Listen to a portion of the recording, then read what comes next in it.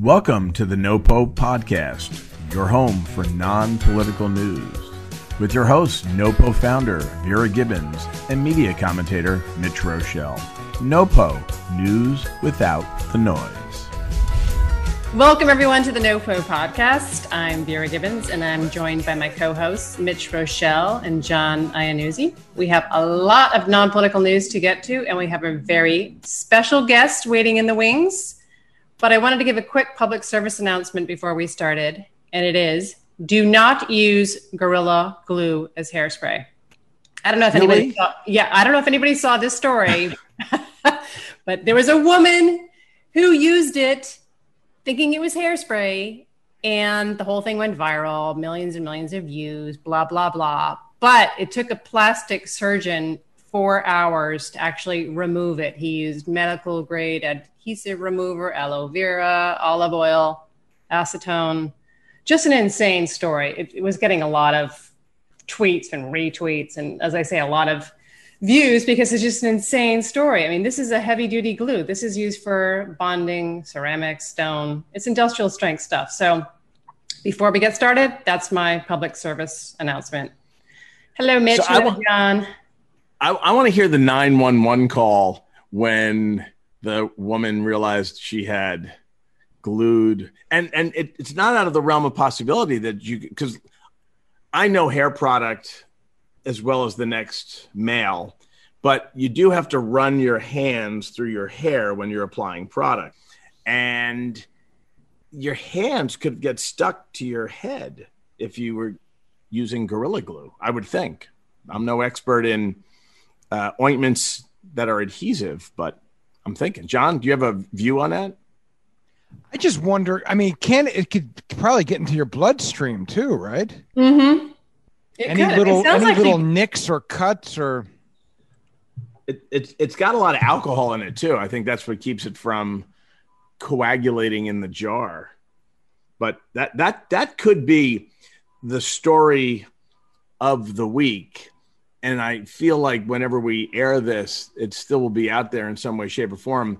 The question is, as we're doing this via Zoom, for those in the audience, will the story about the guy in Texas that had the cat face before the magistrate, will that story still be around? How long will that one stick around? That was a good one, too. And what do we think about Bruce Springsteen's DWI? I have thoughts on this. All right, John, let's hear him. First of all, the Jersey State Trooper, or I think he was a park ranger, right? Mm-hmm, yes. That pulls over the greatest export from New Jersey ever.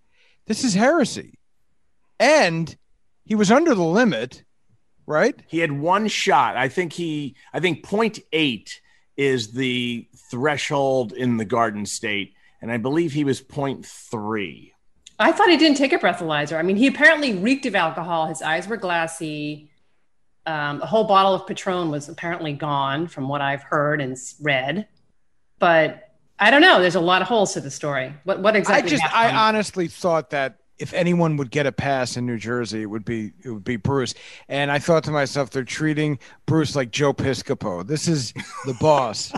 No disrespect to Joe Piscopo, mind you. Who, by the way, I once got thrown out of him.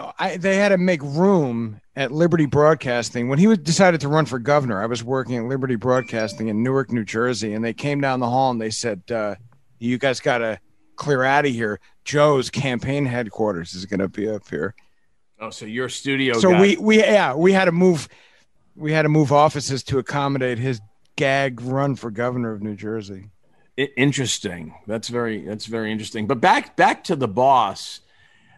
It's interesting how, and I'm going to walk the tightrope of political, but it's interesting how that story, this happened during the summer, broke after the Super Bowl and after the Super Bowl ad.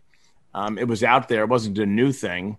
And it was the Post that ran the story first, I believe. So its origins are questionable. Yes. I think it happened in November. I mean, he was drinking on the park premises in Sandy Hook. Like I said, he appeared intoxicated, and like John said, you'd think he would get some sort of pass because he is the boss, and the park guy maybe could have offered to give him a ride home. Did he not know who he was? I mean, everybody knows who he is, right? So then maybe he just didn't. But no self-respecting civil servant in New Jersey. I mean, I think to pass the test to become some official in New Jersey, from traffic guard to librarian, you have to know the lyrics of Born to Run. I'm just thinking. So that's my point. So this guy must have had an axe to grind. Yeah. I did not like the New York Post headline, Born to Rum, because it was not rum, it was tequila. But that doesn't rhyme, Vera. I know you're. I don't care. I was thinking you're a journalist. I was thinking there's got to be a better headline than Born to Rum. Something tequila oriented, something shot oriented. Does he have shot in any of his lyrics? I was like, I felt like there is better. Yeah, I will come up with a song that's more appropriate. What's interesting, to just change the topic slightly, and maybe we'll get our guests to weigh in on all of this, because this could consume the show. How about the drunk Tom Brady video that went viral? Did you see that? Saw that. Yeah. He deserves to go out and party and get drunk. Amazing. Listen, I was a Tom Brady. I've said it. I think I said it last week. I was a Tom Brady hater. I was really a Patriots hater, probably a Bill Belichick hater. But you gotta respect Tom Brady. There's no question about it. You just have to respect the guy. I watched the Super Bowl with my cousin Perry, who does listen to the NoPo podcast, and he's been a lifelong Chiefs fan. So we were watching up in Boca at his place, and he was, we're wearing all the garb and everything. So I felt for him, but you got to respect Tom Brady. That was an epic win. So my sure hats was. off. Drink all you want, throw the Lombardi trophy all you want. I don't care. You deserve it. And now he's actually having some cleanup work done on his knee. He's undergoing the knife right now, so he'll be right as rain for next season. He'll be ready to go again. Oh yeah.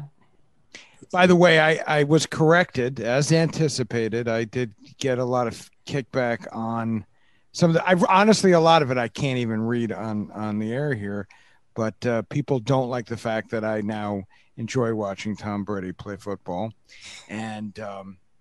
The other thing is that I was incorrect. It's too simple to say he's a vegan. Someone corrected me that he has many tiers of protein that he consumes. Some of them are derived from animals. So I stand corrected. He is not a vegan. It's more complex than that. Well, maybe we can get him on the air. I'll talk to the massive booking team that we have and see if they can reach out to his people.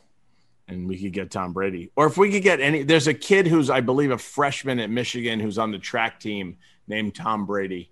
And University of Michigan Sports had a side-by-side comparison of that Tom Brady versus the kid who's a freshman, Tom Brady. So maybe I can get that other Tom Brady. The amount of memes with Tom are incredible. You could just, because of the accomplishments, they measure entire teams against him now. It's a pretty high bar. It's a pretty high bar.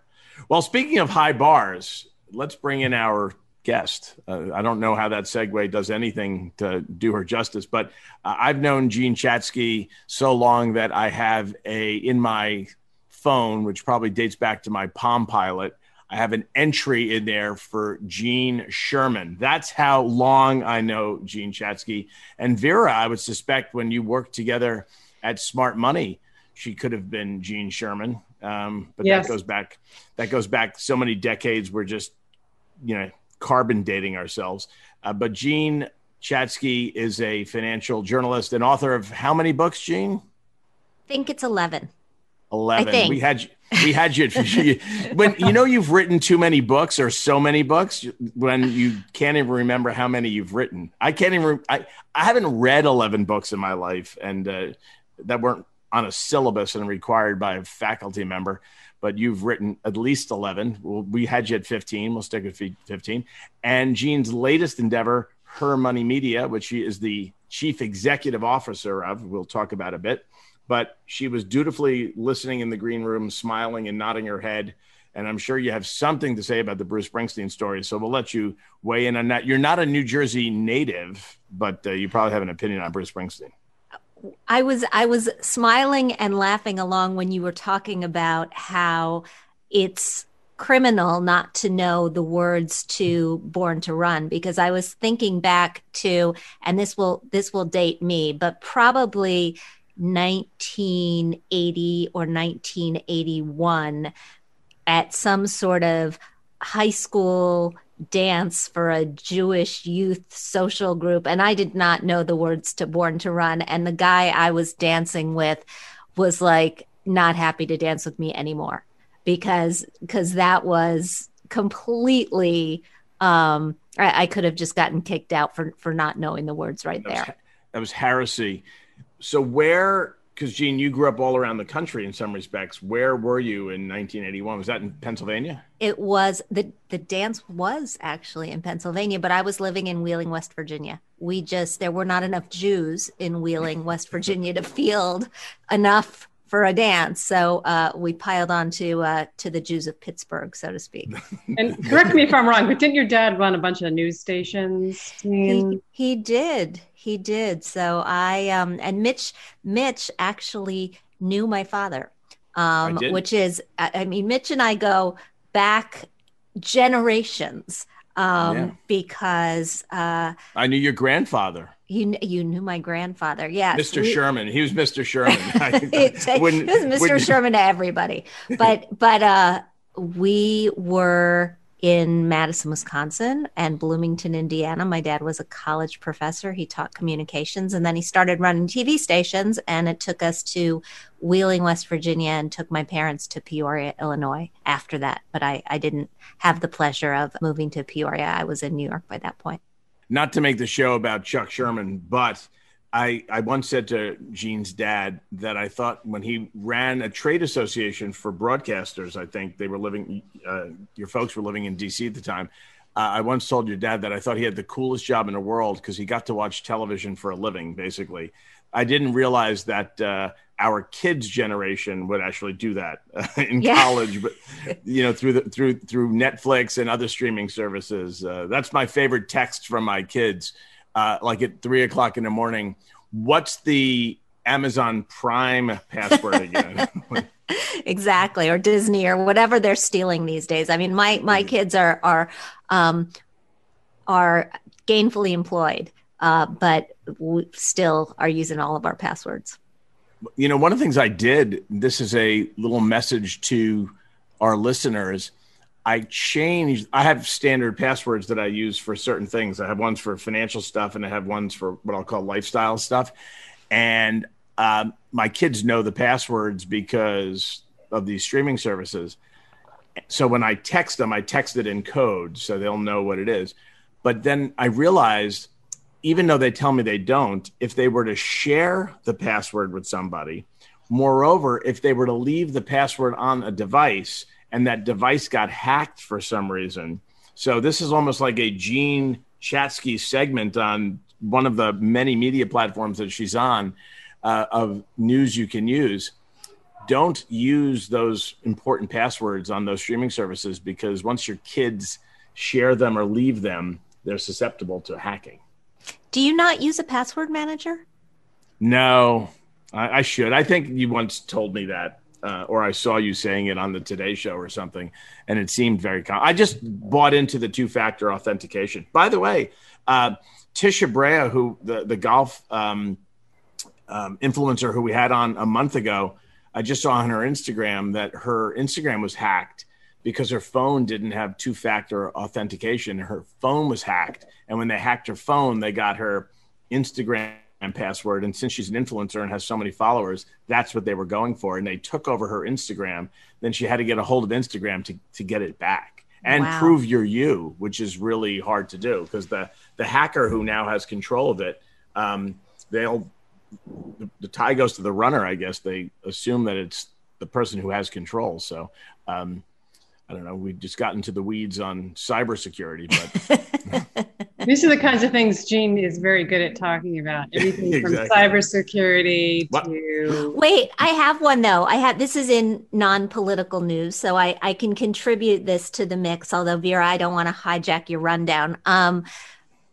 So this weekend, my intern texted us furiously somebody had texted her on her phone, said it was me, and wanted her to go out and buy a whole bunch of gift cards and then call and then text her, basically, you know, scrape off the numbers, text her so that they could use those gift cards. She figured it out, but this is the same scam that happened to my daughter when she was an intern and has happened to several of her friends. And so my theory, and Mitch, you should know this for your kids because they will be interns, is that somebody is going through LinkedIn, searching for interns, figuring out who their boss is, and just texting. And it must be working often enough that it's happened to, you know, 4 people I know independently. This is somewhat related but unrelated, but in the place that we're staying in Florida, there's free coffee in the morning. So I went downstairs and they have a carrier that you can put 4 cups in, you know, one of those. And I don't take a new carrier every day. So I take yesterday's carrier or go downstairs, and I was filling up my coffee and I turned to the guy next to me and I said, I'm almost 60. I said, but I'm a hell of an intern. I thought that was the greatest line. He looked at me. He had no idea what I was talking about. He spoke English, mind you, but I thought that was the greatest line of the day, and he had no idea. By the way, the dog behind you, Jean, is doing something bad. I just... Yeah, he's stepping up and whining, and if you hear crying in the background, it's not that you guys are bringing me to tears. It's not Elliot. It's not Elliot, and it's not me. It's just we're puppy sitting, so... All right. What can you do? Well, those are interesting scam stories. I mean, don't worry about hijacking the show. Mitch does it all the time. But we do want to, and Mitch, you're probably sick of talking about Bitcoin because I know you've been on the various. I want to hear Jean's take on Bitcoin because I'm sure she gets that question a lot. I do too. And I want to get your take also on Dogecoin or whatever, this really weird cryptocurrency that I keep hearing about that Mark Cuban bought for his son and Elon Musk is buying it for his son. I mean, it's like, I think I'm the wrong person to ask, quite frankly. Yeah. I mean, Mitch and I worked together. Vera and I, you and I worked together for a long time. Mitch and I worked together for 5 years on a project for the PwC Charitable Foundation in conjunction with Time for Kids called HerMoney, an in-school newsletter that went to 2 million kids every single month in their classrooms. Very, very gratifying work.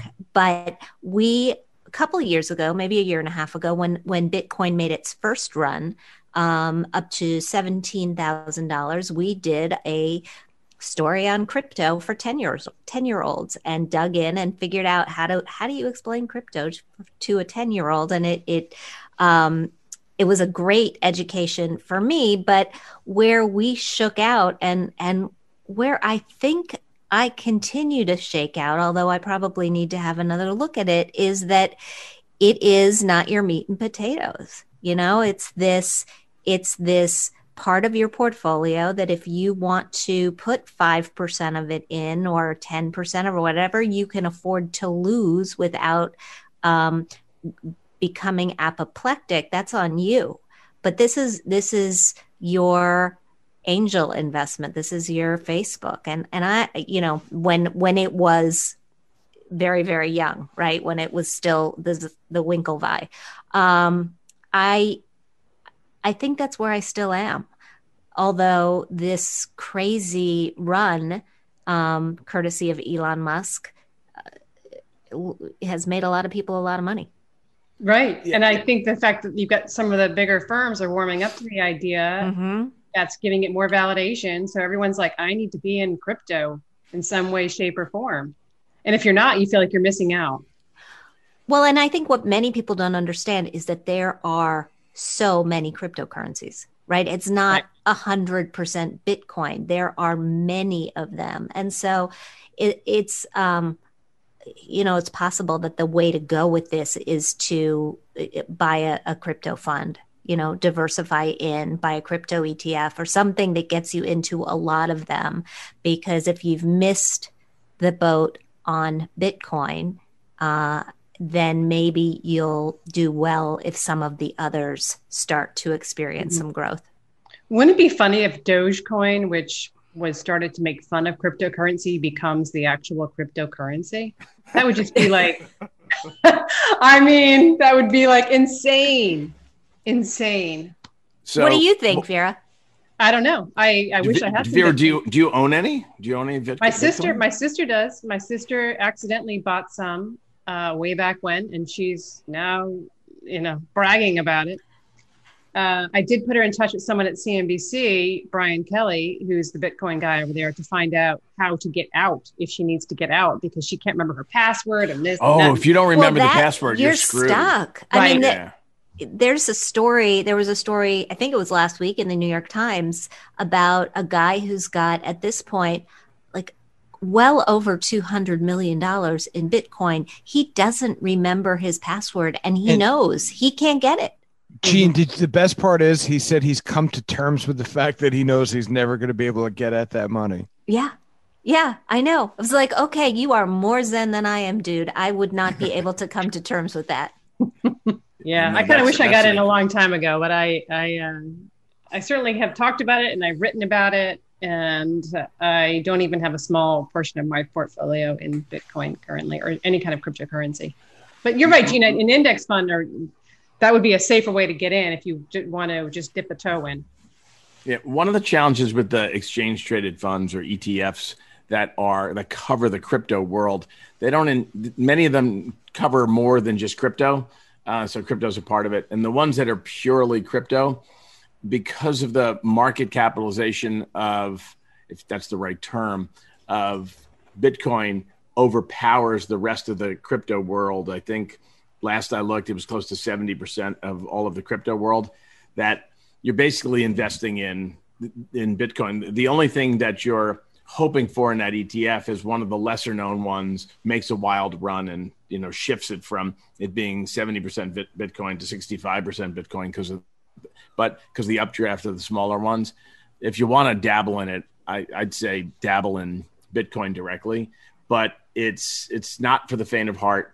I said on Fox Business the other day that it was speculating to invest in it, and I got blown up on social media by a Bitcoin lover who said, "Tell me that buying a stock isn't speculating."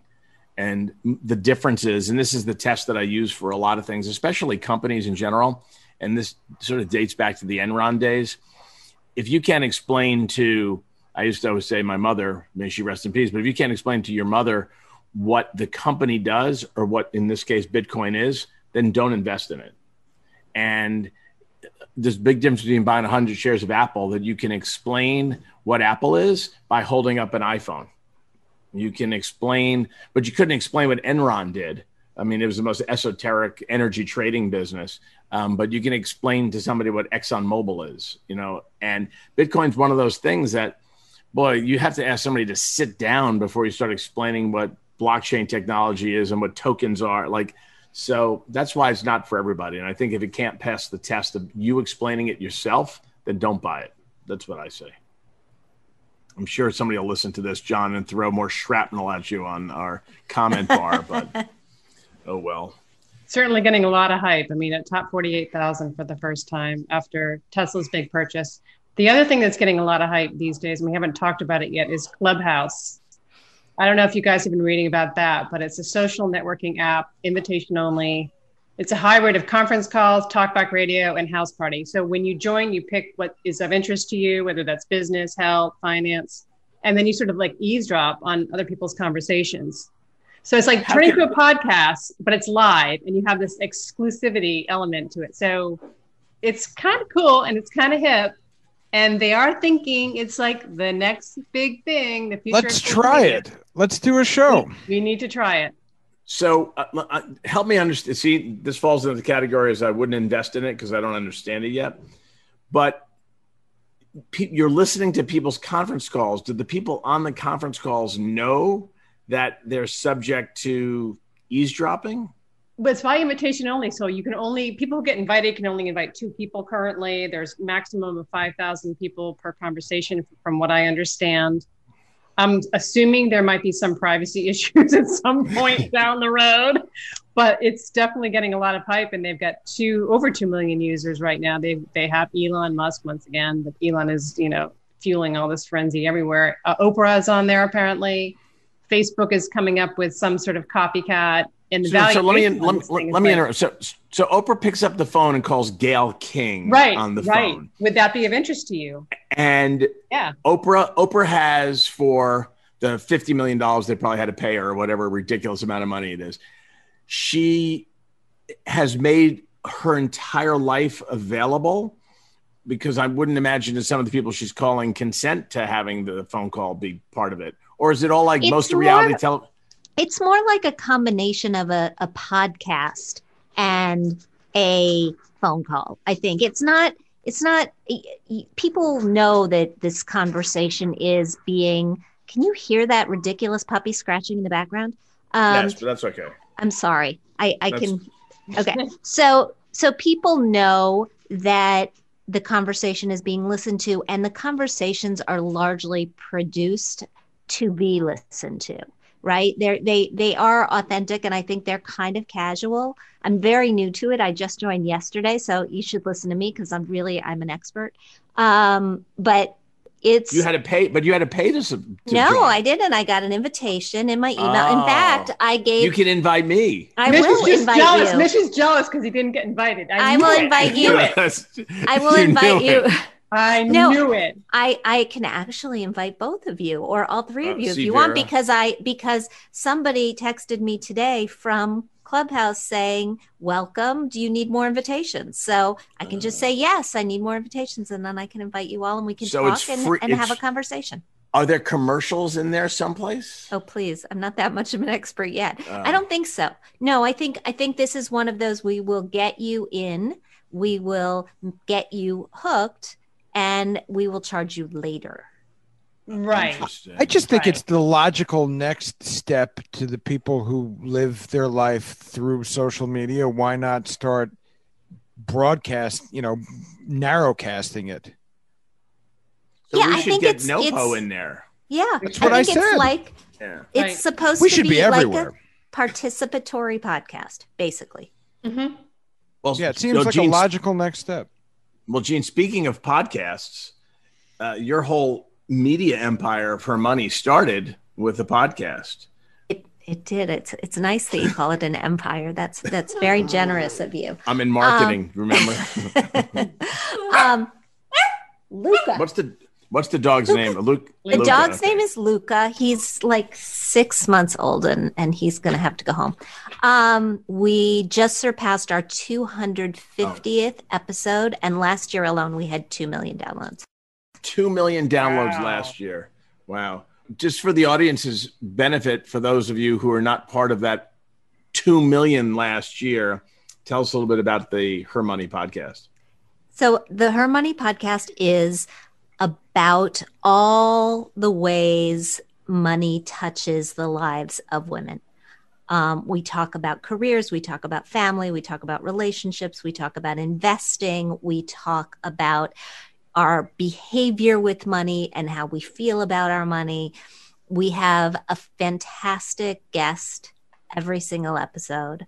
We do a mailbag segment each episode where we answer questions that we get from our listeners, and we do a little news you can use. And it's just, I just love it. I mean, I'm like the fun that you guys are having here. We have fun on the podcast as well. And it's part of HerMoney Media, which we've got a website called HerMoney.com where we publish new content every single day. We publish a couple of newsletters every week, and that is growing. And we just launched a coaching program called Finance Fix, where we are helping people really get a grip on their money. So for people who feel like their financial life is chaotic, like it's out of control, like they're not saving enough, like they're spending too much, like they wish they could A, set a goal, and B, achieve it. This 8-week program is designed to whip you into shape with the help of live coaching and a team that's going through the process at the same time that you are. And Luca. Good time for that. Good time. And Luca. Because so many people now are struggling, and women in particular are having a really tough time. You know, that they've lost their jobs disproportionately to the guys. They're at home with the kids, trying to help them with their school, and it's too much. It's too much. It is too much. I mean, 1 million moms out of work, 5.4 million women have lost jobs during this recession, or the she session, as they're calling it, and it's going to take us decades to get back to where we were before this started. So, is it exclusively for women, though? Is there any role for men? There is. Okay. Yes, there is. We know that guys listen to the podcast. You know, because you've been one, that guys are guests on the podcast. We have male participants in Finance Fix, and we get letters on the podcast from our male listeners, and we know that they're male because they always start out with a sentence that says something along the lines of, "I'm a guy, but I have a question. And I hope that you'll answer it anyway." And then, we answer it anyway. All right. And well, you would think if you're talking about relationships, many of those relationships that women have are with men. So men are in the mix money-wise, regardless. One thing I would tell you, and if we were still running, Jean and I ran together, A, when we were in the same county, but B, when she wasn't injured, we would talk about these kinds of topics. I think the most misunderstood money topic as people are getting older is what I'll call estate and trust matters, but that just automatically, those words just start scaring people. But if you ever have to deal with the passing of a parent and the financial chaos that comes with that, it's mind-boggling. And I'm trained in that area, and it's overwhelming. For the average person who's not perhaps financially, legally, accounting-wise, tax-wise sophisticated enough, I think it's probably more stressful than the loss of the loved one. I mean, it's overwhelming. So where do people find that? Is that part of your world as well? We do have a lot of information on that, and setting yourself up for that and setting your family up for that so that they don't have to go through the kind of chaos that you're talking about on the back end. But I'm wondering, do you think that it is so stressful because people don't do the proper planning in advance? Because, I mean, we were talking password rents, account is, that can bring you to tears, right? At a time when you're already in tears. And my stepdad has insisted that all of us, his children, my mother's children, that we write these letters of instruction and suggestion. That's what he calls them. And the suggestion part is because he wants to tell us all how to live our lives. But it's just a list. He won't listen to this. He's not listening to this. Is a list of, and we love him, but it's a list of, here's the accountant, here's the lawyer, here's where everything is kept. Here. Well, I call it the death binder, or the God forbid binder. Yes. Don't open it up until, yes, we should. But I'll tell you a quick, at the risk of Vera saying that I hijacked the podcast, but I'll tell you a quick story that my dad, I stumbled across in my dad's records what ultimately amounted to a $4,000 death benefit that he had in an old pension that he had been getting literally like $150 a month from. And I wanted to claim the death benefit, but they wouldn't talk to me because I wasn't my dad, but I couldn't bring my dad back to talk. So, and I didn't want to incur legal fees, and I could do most of this myself, but I didn't want to incur legal fees to compel them to talk to me because it would have cost me more than the $4,000 to do that. Well, fast forward, my nephew finds, I don't know why, but my nephew finds on New York State's abandoned property database an account that my mom, who passed away in 2014, had that was tied to her. Well, to access that account, I have to go through like the Wicked Witch or the kill the broom of the Wicked Witch of the West kind of stuff. It's like literally Wizard of Oz stuff. But I don't know what it is. So I'm not going to incur legal fees. It could be a penny. It could be $10,000. I don't know. And if you're not trained in all of this, it's completely overwhelming. So I made a deal with my friend who's a estate and trust lawyer to write a letter to the state saying this office represents so-and-so. Just tell me, as counsel for the administrator of the person's estate, how much money it is so we can decide if we want to spend the time going after it. But nobody has this binder, and no one wants to put together the binder.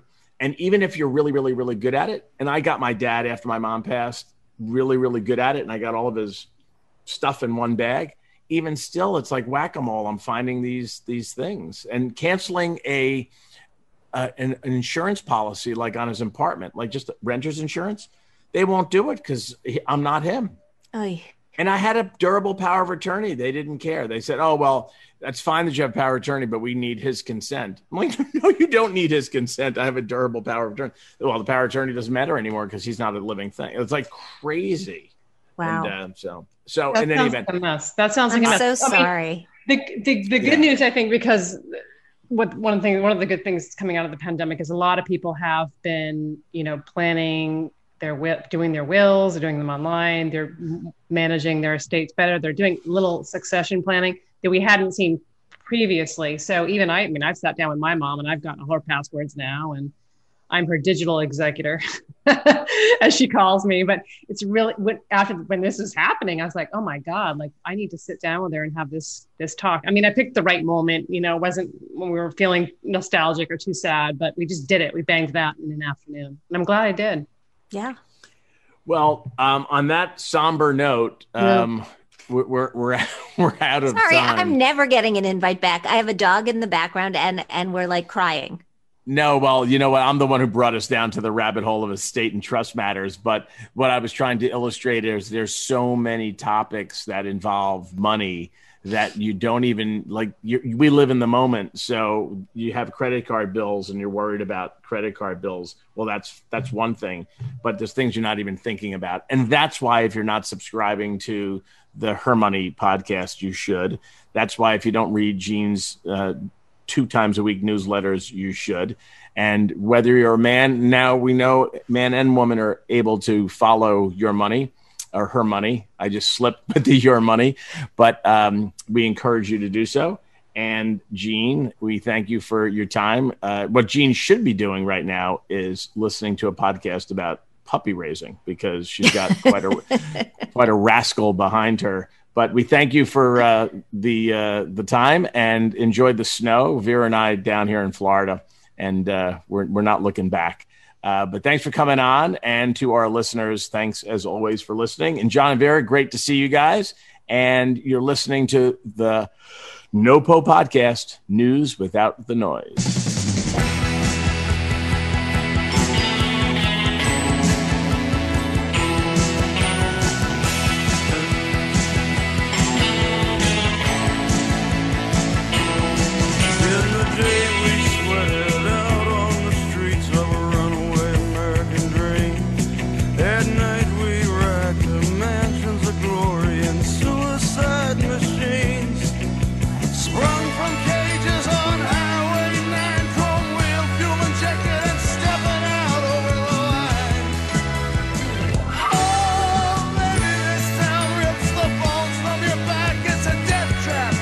Suicide rap, we gotta get out while we're young. 'Cause